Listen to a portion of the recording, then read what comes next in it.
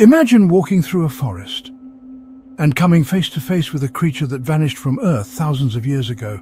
Sounds like a sci-fi movie, right? Well, what if we told you it might soon be real? Welcome back to the channel, and today we're diving into 5 extinct animals that scientists are actually trying to bring back to life. First up, the woolly mammoth. Picture a giant elephant covered in shaggy fur roaming the icy plains. Researchers are using advanced genetic techniques like CRISPR to splice mammoth genes into the DNA of modern elephants. The goal? To create a hybrid that can thrive in cold climates and eventually restore the balance in ecosystems affected by climate change. Next, the passenger pigeon.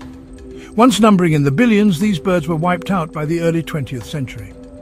Scientists are now using DNA from museum specimens to recreate their genetic code.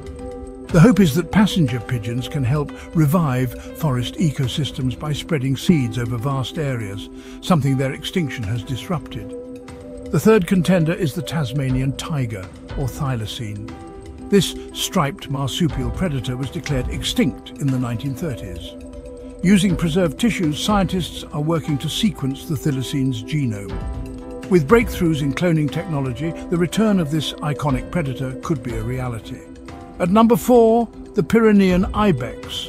This mountain-dwelling goat was officially declared extinct in 2000, but in 2003 scientists managed to clone one from preserved cells, albeit it only survived a few minutes after birth. With advancements in cloning techniques, there's renewed hope that this species could be brought back for good. Finally, the great auk. Known as the penguin of the north, this flightless bird was hunted to extinction by the mid-19th century. Using DNA from well-preserved specimens, researchers aim to bring back the great auk to restore its crucial role in marine ecosystems. But bringing back these animals is more than just a scientific marvel. It's about preserving our planet's biodiversity, repairing ecosystems, and learning from our past mistakes.